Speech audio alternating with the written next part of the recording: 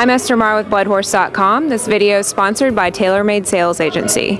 We're at the conclusion of the first session of the Fasig-Tipton Saratoga Select Yearling sale, and today Sheikh Mohammed's bloodstock agent Don Ferguson spent $2.375 million on 5 yearlings at the sale.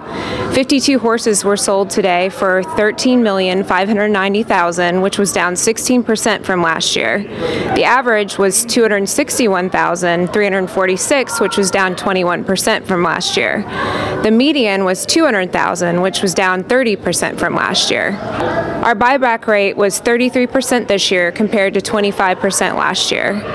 And I spoke with Boyd Browning, the president of Fasig-Tipton, following the sale, and he was a little disappointed with the results, but he's just hoping for a much stronger day tomorrow. Our sale topper today was hip number 80, who's a colt by Street Cry out of the AP&D mare Serenading, and he was bought for $1.2 million by Don Ferguson from the consignment of Hillendale Farm. I'm Esther Marr with Bloodhorse.com.